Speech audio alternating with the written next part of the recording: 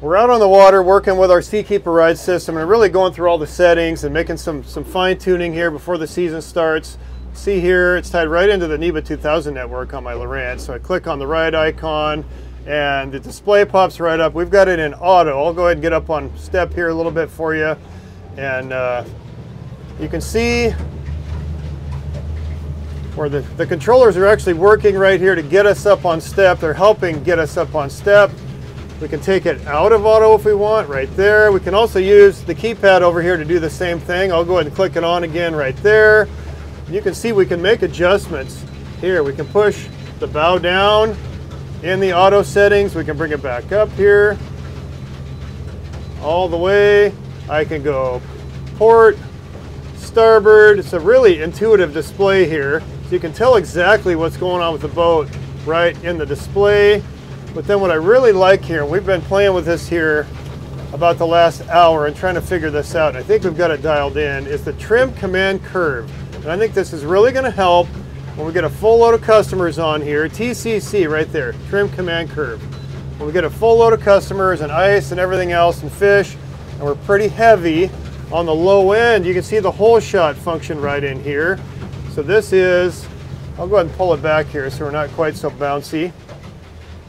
This is 40% trim at 10 miles an hour. Then when we get to 15 miles an hour, the trim backs off a little bit to 25. 20 miles an hour, it comes down even further.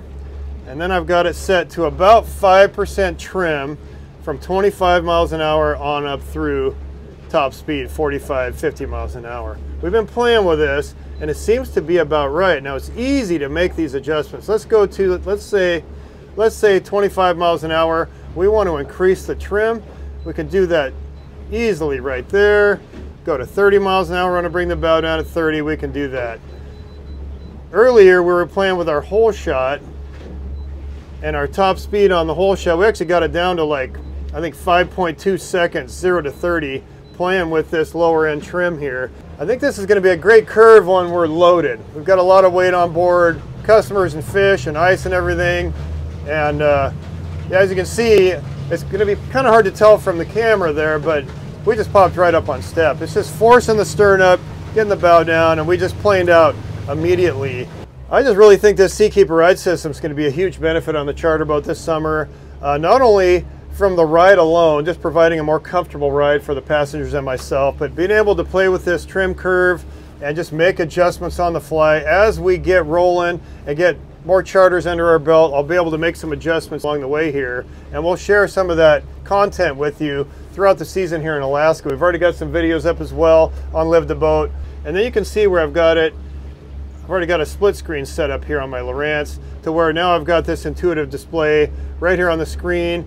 If it gets foggy and I want to put radar up here and not take a bunch of real estate up with this, we've got the control pad right over here on the side. So I can make the adjustments over here and I can get this off the screen anyway. That's what's going on with the Seakeeper ride system. We're still learning, but the more I dive into that, the more I just think it's going to be just awesome on the charter boat.